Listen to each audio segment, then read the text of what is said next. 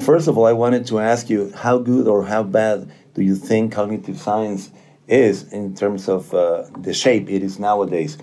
Last year, Rafael Núñez published a paper criticizing the progress that cognitive science, in the singular term, had made, or had not made, actually, in the last 20 or 30 years, saying that the original goals that cognitive science put out but have not been attained, basically, Well, what were the original goals? I was there when it got started, but the only original goals I remember were to try to understand something about how our mental processes work. George Miller, Jerry Bruner. Right. I mean, they had some ideas, but no specific goals that I recall. I mean, there were some who had very ambitious expectations. People like Marv Minsky, for example. But I don't think any of us took that very seriously. What about Simon and Newell? Simon and Newell had some interesting ideas, but the logic program was useful, but very limited. Doesn't tell us much about thinking. It's a hard problem, and it's unusually hard because, say in the field of vision, you can learn a lot by experimentation, invasive experimentation with other organisms. So we know a lot, for example, about the neurophysiology of vision by experiments with cats and monkeys. But when you get to areas where the humans are basically unique, you can't do any, don't have any comparative evidence to speak of. So language, there's no analog, so you can't do. I mean, you can think of lots of possible experiments you could do with humans that would give you a lot of insight, but you just can't do them. And you can't do them with other animals because they don't have the capacity. Right. So you have to, it's a very hard problem. You have to look around the periphery. Right, and that's what you say in your book. I show you on Tuesday. Precisely because of that limitation, there are some rather new paradigms in cognitive science, after the computationalist approach, then came the connectionist approach, and then the inactive or embodied approach. So what do you think of these new approaches like the embodiment and enactivism? I don't think it tells you anything. I mean, the fact is something's going on up here. And of course, there's all kind of connections to the rest of the body, but they're peripheral to it. So like when we're talking, I move my arms, all sorts of things are happening, but they're just reflections of what's going on in the head. I don't know of any real results that come out. Well, there are some studies that link in an intrinsic manner body gestures, and meaning. So if you are really mad and you're expressing. But that we know without cognitive science. I mean, so if you hear there's experiments showing that if you have a sentence like the car hit the bus and compare it with the car smashed the bus, you'll get a different reaction, response time, things like that. But those are not those studies should be understood as studies of whether the experimental technique works. I mean, if you take, say, the difference between smash and hit, we know what the difference is. We can measure it in many ways. We can try to construct an experiment which will give the right result. If it does, it was a proper experimental technique. If it doesn't, we just disregard the experimental technique. If you get experimental techniques that work on the obvious cases where you know the answer, then you can maybe use them on non-obvious cases. But the particular test of, say, smash versus hit is not discovering anything about the mind. It's discovering whether the experimental technique works and if it's useful for something else. So it's a test of the experimental technique. And a lot of the work that's done is like that. It's we get a result, but if it's the wrong result, we throw out the experiment. I mean, every experimenter knows it's very hard to get a good experiment. Most of your tries, turns out, didn't get to the right thing. You know, an experiment, after all, is kind of like a theory. It's an idealization. It says, I want to look at this piece of the world and disregard everything else, which is very much what a theory does. Right. So whether it's a good experiment is whether it's like a good theory. Right? So the work within cognitive science should be limited to doing that, or there is room for conceptual work as well? All, like every other science is the same. You take a look at, I mean, remember, cognitive science is in an early stage.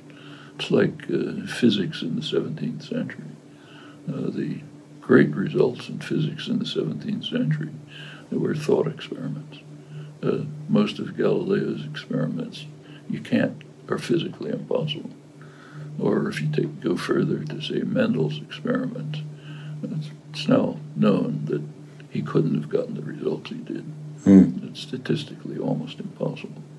So he got something, and the something was important, and then he refined it to show what should happen under perfect conditions, which is valuable, but it's an interaction of theoretical understanding and data attained by experiment.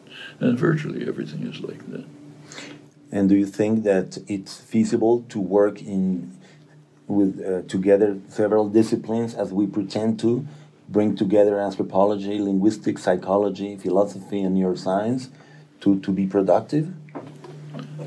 The disciplinary boundaries are kind of arbitrary. No reason to take them very seriously. They're for administrators in universities. But as far as research is concerned, you deal with the issue. If something from chemistry happens to be relevant, we'll use that.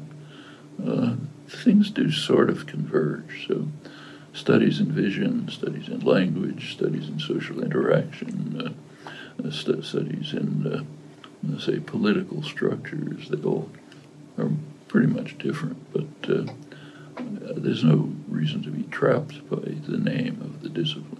Right. Especially in the case of philosophy. After all, until the 19th century, philosophy was just everything. Right. Yeah. Right. And do you think philosophy can or should be sensitive to experimental work? If it's relevant to the philosophical concerns, sure. Well, that's the thing. Some people think that philosophy is only about conceptual analysis and there is no room for empirical work. You can define it that way if you want, but I don't agree myself, but it's not a matter of agreement, it's a matter of decision. You can say, I just want to study the conceptual work. Okay, it's your business. But you can't appropriate the term philosophy for that. There's certainly no historical basis for it. I mean, like I say, the term science in English, at least, wasn't even used in the modern sense until William Whewell, mid-19th century. In German, it's still not used. It's just Wissenschaft. It's everything.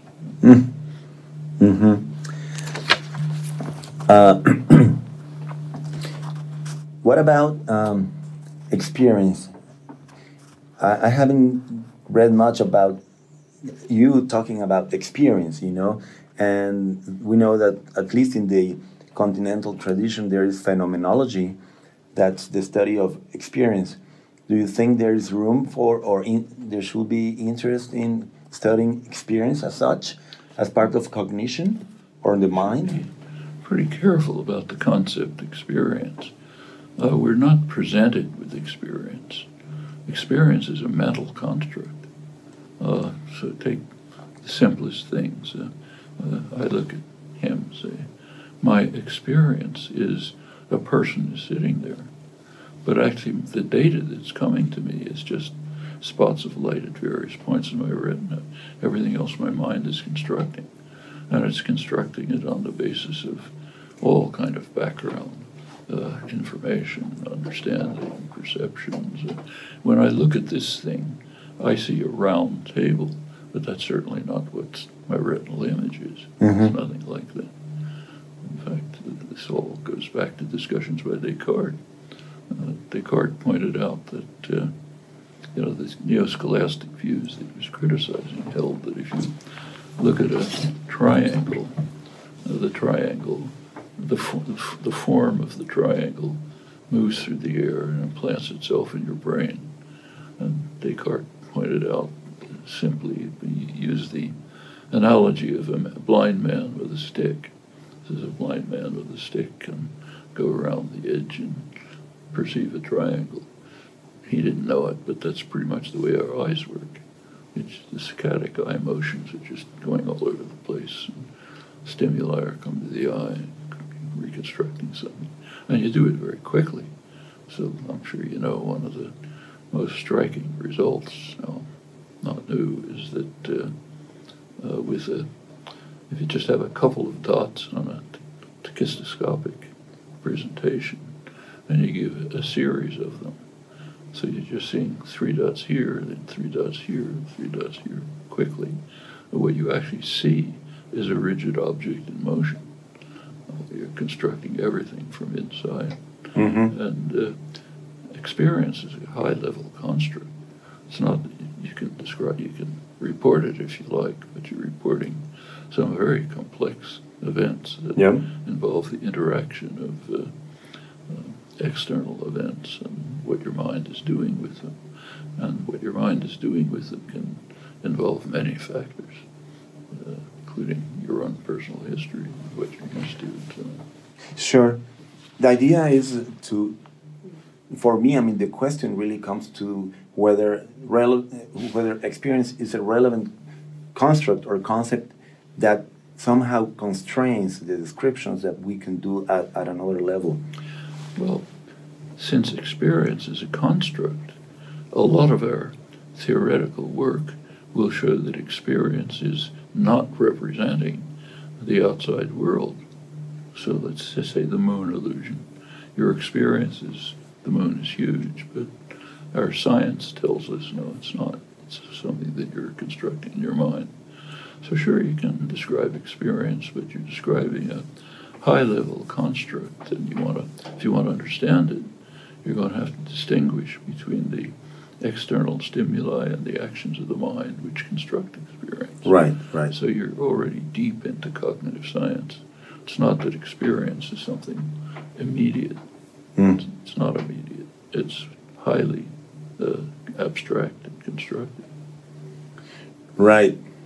Yeah. Well, very interesting issues. We don't have time to develop them, unfortunately. But I understand what you're saying. And in the same vein, do you think there is a role for neuroscience? Because neurosciences have become very fashionable. They talk even about neuroethics and neurotheology. But what about neuroscience in cognitive science? There's a lot of exaggeration about neuroscience, a lot of propaganda and PR. So neuroscience is certainly a valuable discipline, and you can learn things from it, but you're not going to learn anything about ethics. After all, what is the information we're getting from studies of the brain? And we're finding that the blood flow is faster here than it is here. It's interesting, but I'm not going to tell you anything about ethics. Of course. But again, these are cases where you can imagine experiments, Like if you could do invasive experiments in deeper parts of the brain, the way they're done, say, in the striate cortex in mice or cats, yeah, then you could learn things. But you can't do those experiments. In humans, yes. A little work being done by, is actually picking up from something like Penfield did many years ago, now regarded as unethical. But a study of an open brain during surgery. By now there are ways of doing it which are plausibly within ethical limits, and it enables you to see what a single neuron is doing while the patient is alive and functioning. And you can get some information about that, but it's very superficial. In fact, you want to get a sense of what it's like. There was an issue of the journal Science was devoted to the neuroscience of language about a couple months ago. If you look, it never got beyond. The farthest it got was saying something about two-word phrases. That's it. Almost nowhere. And you're getting very little about that. It's hard. There are some real results. Like there's the most important result, I think, is by a group in Italy, Milan. The linguist involved is Andrea Moro. Like everything in the series, it was guided theoretically. There's a lot of linguistic evidence now that all the operations of language, the structural operations, the ones that feed the semantic interpretation, are what are called structure dependent.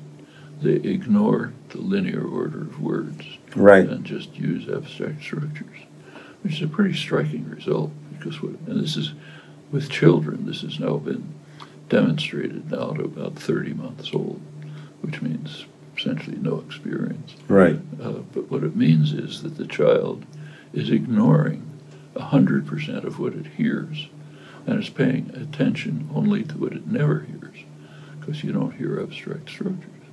So that's a pretty surprising result. We now have a good explanation for it. But these results suggested to Andrea Moro, the linguist in the group, that they try to see with the experimental design takes monolingual speakers of, I think it was German in their case, and devise artificial languages, some of which are modeled, in one set they're modeled on a language they don't know, like Italian. So put in some of the rules of Italian in an invented system. The other set is just use rules that violate the principles of language, like, for example, rules that do use linear order. So, for example, in one set, you would have a rule where negation, let's say, works the way it does in Italian, which is a pretty complicated set of rules. In the other set, negation would just be, say, the third word in the sentence, very trivial complication. Right. Then ask how the monolingual speakers of German handle these two cases. Turns out there's striking differences.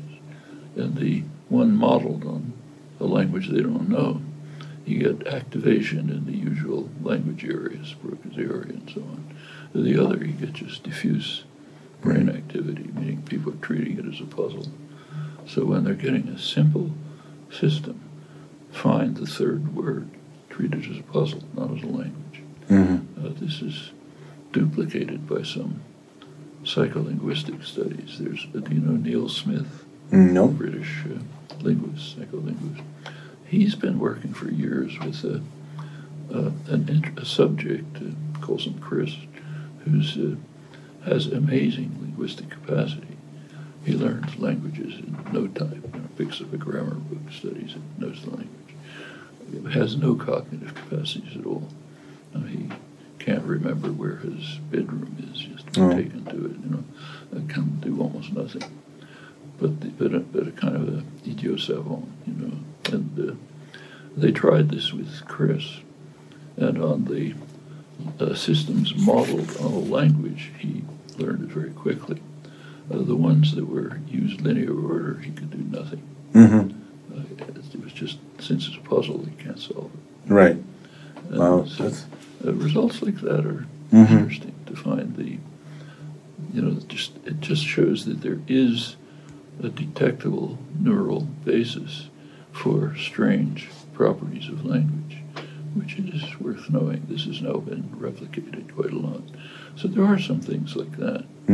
But notice that they're really not teaching you anything about language. They're just verifying that in another domain, the domain of the brain sciences, you can see that something's going on related to this.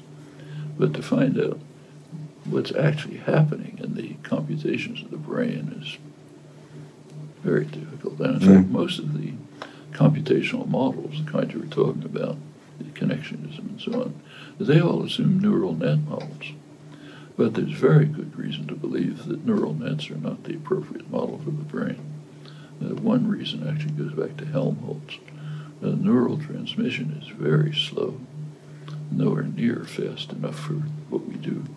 If you just introspect on your thinking, let's say, you walk into a room, somebody walks into this room, sees you, recognizes you, say, something I wanted to tell them, but then they notice me and they say, I better not say it because he's not going to like it. So then you say something else. All of this happens in a microsecond. Right. There's no time. Way faster than neural transmission. And it's happening all the time. You're constantly making complex decisions. And when you talk to you think in words, you're not producing the sentences, at least consciously. You're just getting bits and pieces of fragments of it. And somehow it all comes together, and it's happening so fast that it's way beyond the speed of neural computation. So there must be deeper computation going on, maybe down even to the cellular level. Same true of memory. There's no way for our memories to be stored in the brain.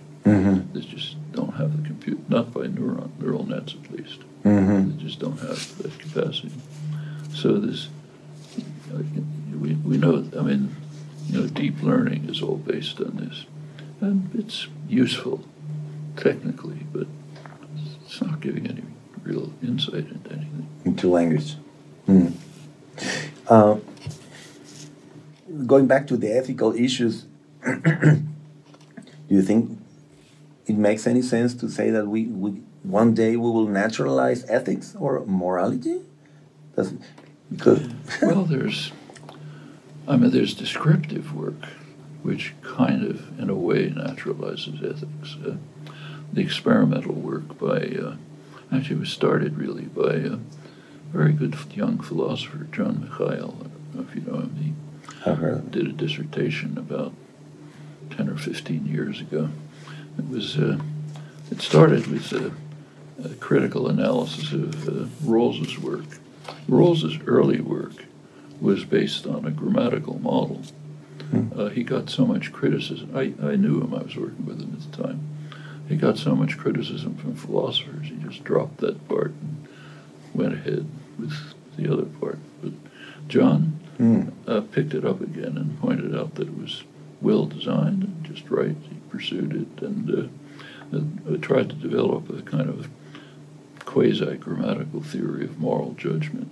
But then he went on with Elizabeth Spelke to do experimental work with young children to see if you could account for their moral judgments as essentially theorems of this moral grammar. This was then picked up by other people, especially Mark Hauser, cognitive psychologist, who did studies with children, but also comparative studies, other cultures.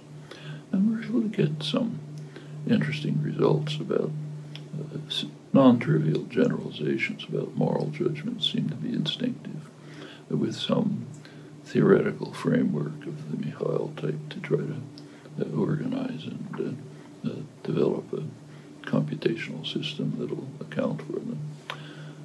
I think that kind of work is productive, but trying to find the neural basis for it is fiendishly difficult. You can't even do it for simple things. It's like people asking, how come you can't find a gene for language? You can't find a gene for height.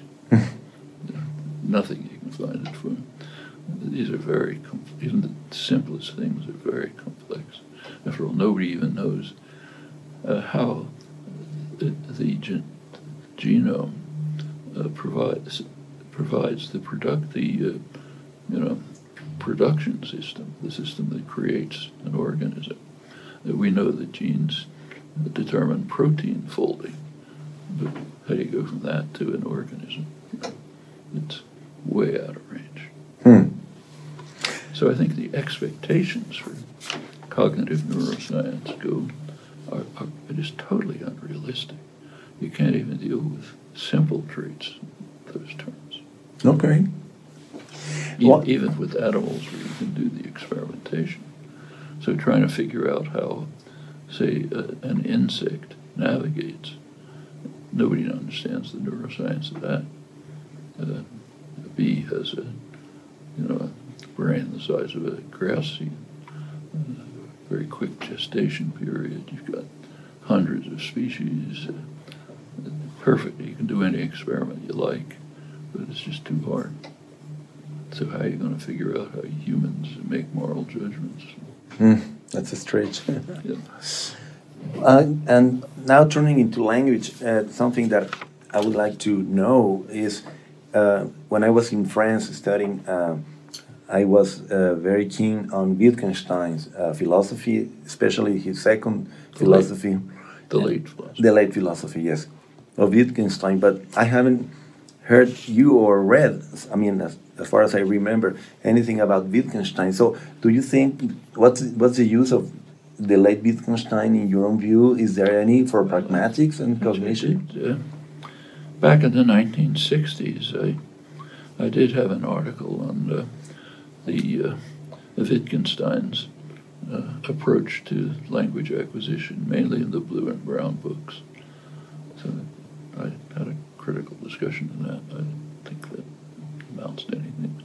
But the general idea that if you want to understand the meaning, you should look at how things are used is a valuable idea. And carried forward, I think, in more effective ways in many respects by some of the ordinary language philosophers, especially John Austin. Right. His work, I think, was very sophisticated and interesting. I haven't written about it much, but use it, yeah. Okay. Actually, Austin himself was who I knew, was very much interested in generative grammar. He was, in fact, teaching syntactic structures in his seminar before he died. I like very much John Austin's work on perception. He's a very smart guy. Yes. You talk about some language of thought in that book I told you about, I showed you. Is that similar or the same, pretty much the same view as Fodor's language of thought, or different? Well, Fodor, without going to details. A personal friend, it never really said anything about the language of thought. Take a look at his. It's basically English. Now, the fact of the matter is that a generative grammar of a particular language, say English, does yield something like a language of thought. That is, it determines if it's done right, it'll determine the semantic interpretation of every one of an infinite number of expressions. Well, each of those semantic interpretations is basically a thought, a linguistically articulated thought. So there is that language of thought.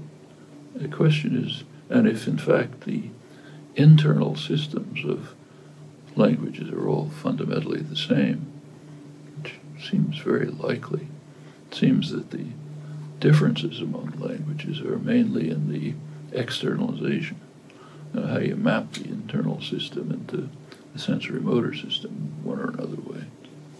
But it's very unlikely. The linear order case is an example.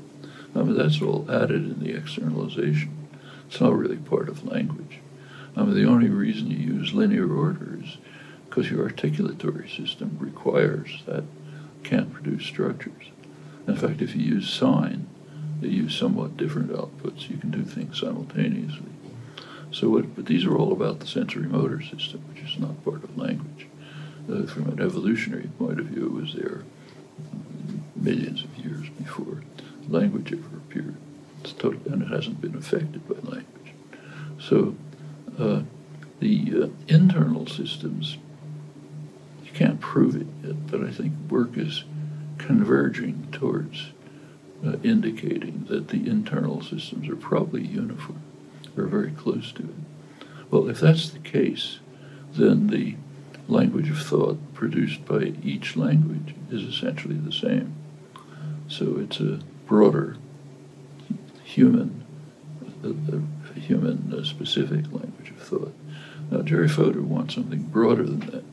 He wants a system which will integrate what comes out of language with what comes from the visual system. Oh, I see.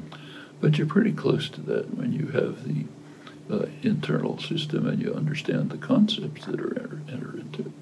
So the concept round, for example, which applies to this, even though what I see on my retina is some strange kind of ellipse. So the question is there really anything beyond this? It's not very clear to me. Mm-hmm. So maybe the language of thought is just what's coming out of our linguistic system. If you look at the history, that's kind of a traditional view. So von Humboldt, for example, simply identified thought and language. Others didn't go quite that far. Right. But regarded language as just audible thought. William Whitney. That's basically the tradition. I think there's probably something to it. Something that we acquired probably 200,000 years ago, or not much longer, right? Seems to be so. I mean, we now have genomic evidence that shows that humans, Homo sapiens, began to separate at least 150,000 years ago, which is not very long after Homo sapien, anatomically modern humans appeared. And as far as anybody knows, they all have the same language faculty.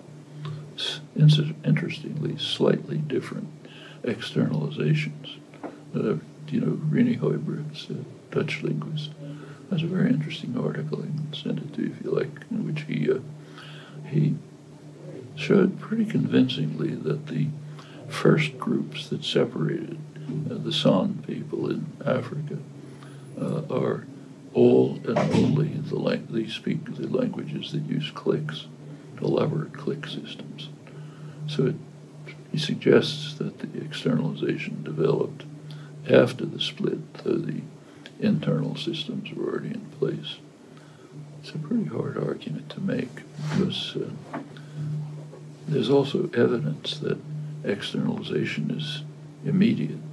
The evidence comes from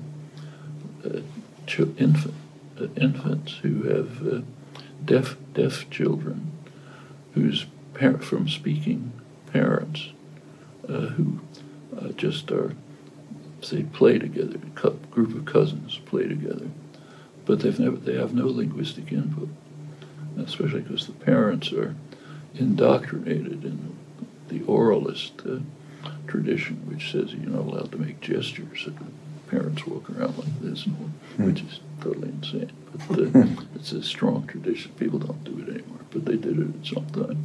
So there are cases of small groups of kids, like a group of cousins, let's say, who play together, have no linguistic input. They develop their own sign language, but it's externalized. Now, as far as we know, there has been no evolution of the language faculty for a couple 100,000 years. So these kids are presumably the same as the ones 100 to 200,000 years ago. But they're externalizing right away, which means their ancestors presumably were as well. Now, it could be that this is related to the fact that they're in a society where they just see people interacting, even if they don't know how they're doing it. And maybe that stimulates the process. Can't know. This is one of the cases where you could carry out experiments, except you're not allowed to.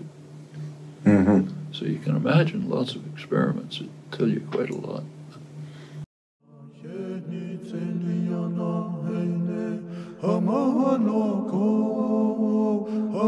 Hamahaloko, Ayojoniku, Ayojoniku, Abe Hajolele, Yana Meneyoa.